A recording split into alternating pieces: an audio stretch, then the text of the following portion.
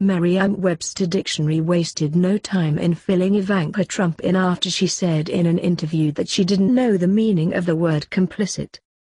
In an interview with Gayle King on CBS, Ivanka Trump addressed critics who said she and her husband, White House senior advisor Jared Kushner, are complicit with President Trump.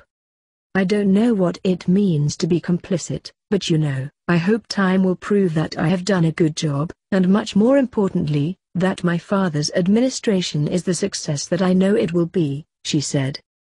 Merriam-Webster tweeted that following the interview there was an uptick in searches for the definition of complicit on their site.